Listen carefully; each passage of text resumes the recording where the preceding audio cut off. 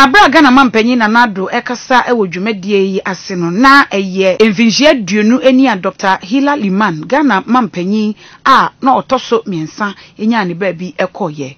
Dr. Hilla Limann na oye Ghana mampanyin na ene Ghana mampanyin na adodankwa Akufo-Addo echese Dr. Hilla Limann wode ne din ekwakoto Polytechnic ewo wa eso se de beye nkayedum na atena ho daada eno ena okache na busuafo nyina se titiru ene ne yere enkane first lady Her Excellency Dora Hilla Limann say aban no bekoso a ahwe no emfaso bi a wonya e di free ni dibra odi ye e woni kunu abrabom no obekoso a e de ama no aban no behwe no kopem se ono so ba mowo e beto nsa e de afre no. It is appropriate that on this occasion of commemoration of the 20th anniversary of his death, I announce with pleasure that the Governing Council of Polytechnic in the Upper West region, at its meeting on Thursday, 18th January 2018, unanimously proposed to the Dynamic Minister for Education,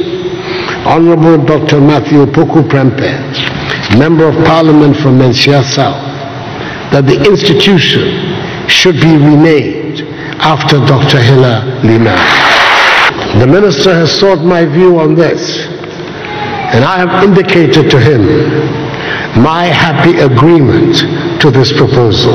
Once the parliamentary process has been completed, the Polytechnic will thenceforth be called the Hilla Limann Polytechnic, a name which will remain with the conversion of the Polytechnic into a technical university.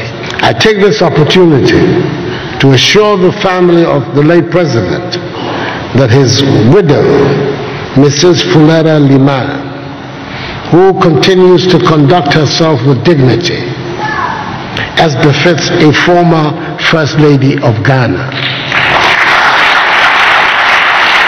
will continue to benefit from the care and attention of government.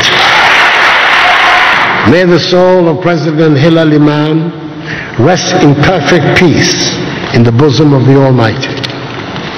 I thank you for your attention. May God bless us all and our homeland Ghana and make her great and strong.